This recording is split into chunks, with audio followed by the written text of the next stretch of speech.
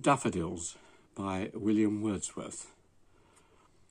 I wandered lonely as a cloud that floats on high o'er vales and hills, when all at once I saw a crowd, a host of golden daffodils, beside the lake, beneath the trees, fluttering and dancing in the breeze.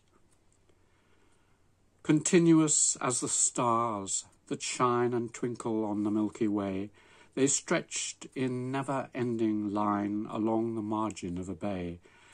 10,000 saw I at a glance, tossing their heads in sprightly dance.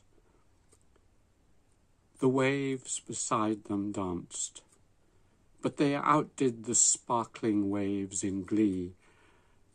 A poet could not but be gay in such a jocund company. I gazed and gazed, but little thought what wealth the show to me had brought.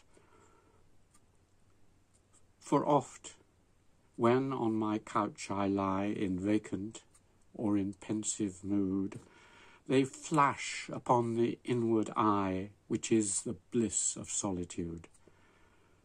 And then my heart with pleasure fills, and dances with the daffodils.